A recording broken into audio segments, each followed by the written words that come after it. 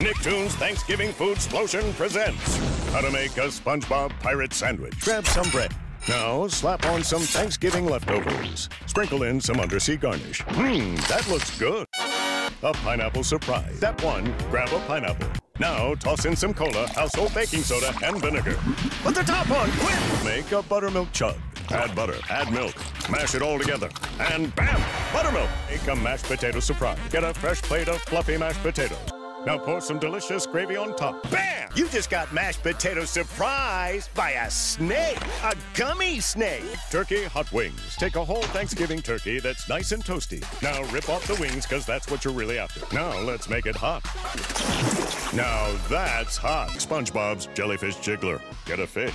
Then throw on some jelly. Place it in a mold. And voila! It's perfect. Now net that sucker.